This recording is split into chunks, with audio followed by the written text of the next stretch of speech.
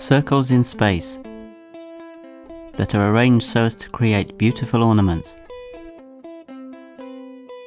In order to understand better the three-dimensional sphere in four-dimensional space, I will show you how to fill the space with circles, and thus create what mathematicians call a fibration.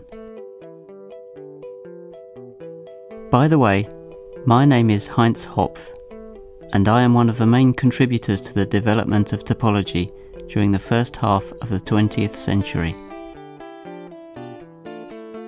Look at this toric surface, filled with circles that appear to be linked. Let me explain this picture to you. Circles, spheres and tori are among the simplest objects studied by topologists. A topologist tries to understand the connections between these objects. I worked in Berlin, Princeton and Zurich, and one still comes across my name often in contemporary mathematics. Poincaré-Hopf theorem, Hopf invariant, Hopf algebra, Hopf fibration. Let me paint my portrait for you. I published the discovery of my fibration in 1931.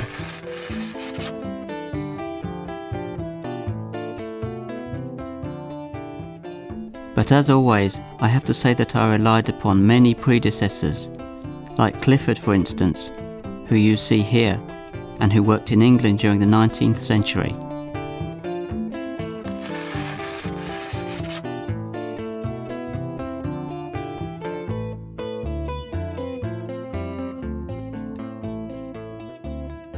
Let's begin with some explanations on a blackboard. Well, a whiteboard this time. What do you see? A two-dimensional plane? Well, yes and no. This is indeed a two-dimensional plane, but it is a plane of complex dimension 2, or in other words, a space with real dimension 4. Go on, make an effort. Each point in this plane is determined by two coordinates, but each of these two coordinates is a complex number, which, remember, is itself defined by two real numbers.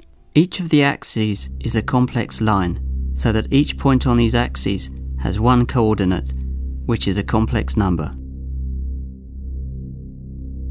For instance, here you see the point 2 minus I on the first axis.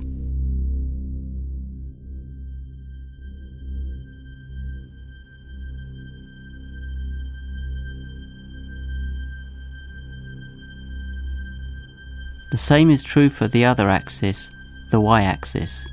Here we can see the point 1 minus 2i on this axis. Now our whiteboard is magical, but not enough to be able to show us the two planes simultaneously. If we try to depict them in three-dimensional space, they will intersect along a line, but in four-dimensional space, they intersect only at the origin.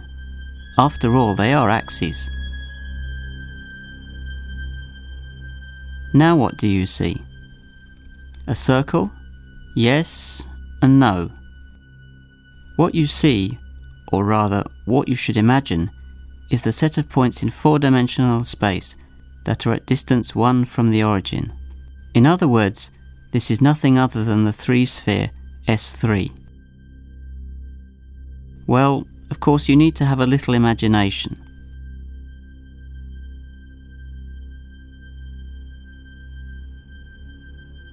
Let's try to see at least how this sphere intersects the first axis. The three-sphere intersects the first axis in a set of points on this axis which are at distance 1 from the origin.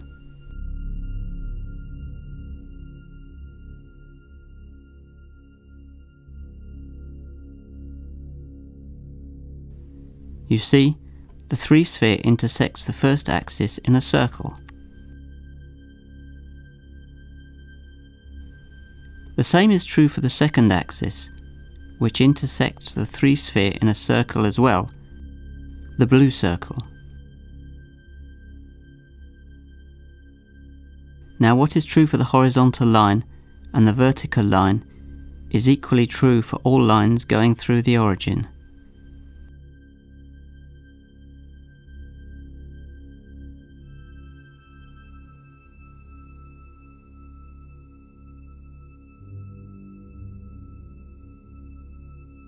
Here you can see the line with equation z2 equal to minus 2z1. But we could do the same with any line z2 equal to a times z1 for any complex number a. In this manner, the 3-sphere in 4-dimensional space is filled with circles, one for each complex line going through the origin in our plane of complex dimension 2. Careful though, in the picture you get the impression that the red circles intersect each other, but this is not the case in the reality of dimension 4. Lines only meet at the origin, so their intersections with the unit sphere don't intersect at all in fact. I was the one who discovered this decomposition of the sphere into circles, and ever since it is known as the Hopf fibration. Why fibration? Well, you should think of the fibres of fabric. We are going to look at all that using stereographic projection. Imagine that we project the 3-sphere from the North Pole onto the tangent space at the South Pole, which is our 3-dimensional space. Here is the projection of one of the circles which, as we have seen, is the intersection of one complex line and the 3-sphere. But there are many such circles, one for each complex line going through the origin. For each complex number a, we can consider the line z2 equal to a times z1 and its associated circle. Let us vary this number a, or, what will amount to the same thing, let us rotate this line in order to see how the circle changes. Notice that sometimes the circle appears to be a straight line, but this is simply because it passes through the North Pole of our 3-sphere.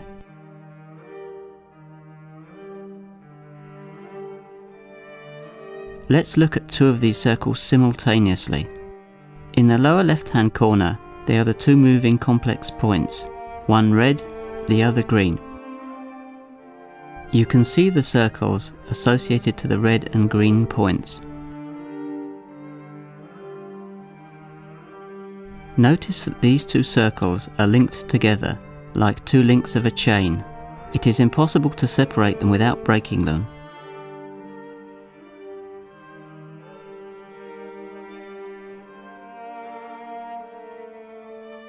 For the fun of it, let's consider 3 circles. Look at the dance of these 3 linked circles.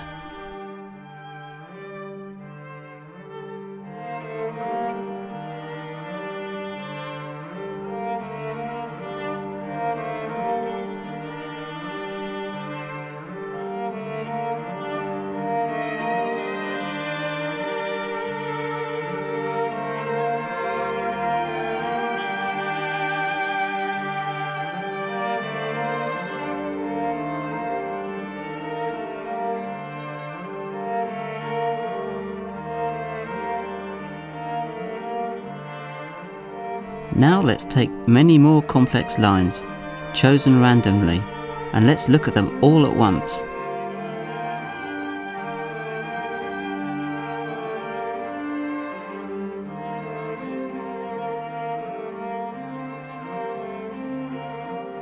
The circles fill up the space, and no two of them intersect.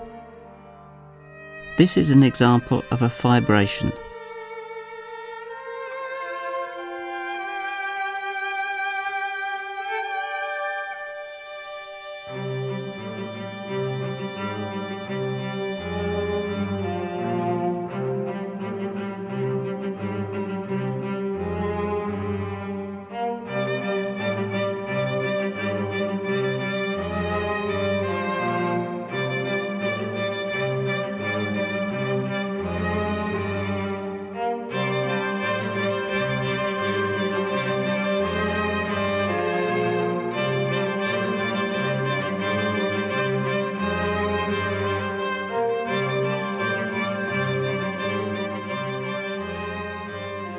Let's try to understand this better by returning to the board for a moment. Look, we have a Hopf circle for each line. Each one of these lines has an equation of the form z2 equal to a times z1, where a is a complex number, the slope of the line, and is indicated by the red point moving on the green line. Actually, the vertical axis does not have such an equation, but in this case, we may say that a is infinite. Don't forget that a is a complex number. The green line is also a complex line, so it is a real plane, of course. Summing up, the complex lines that we are interested in are completely described by a point on the green line and an additional point at infinity.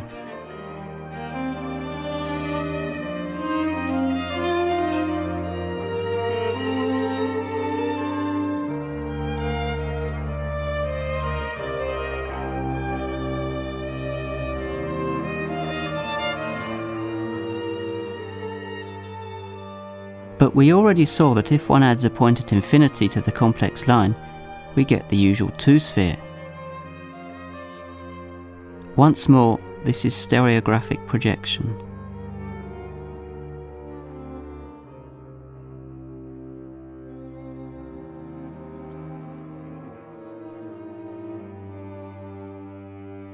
So the complex lines that interest us are described by points on the yellow sphere, the two-dimensional sphere S2.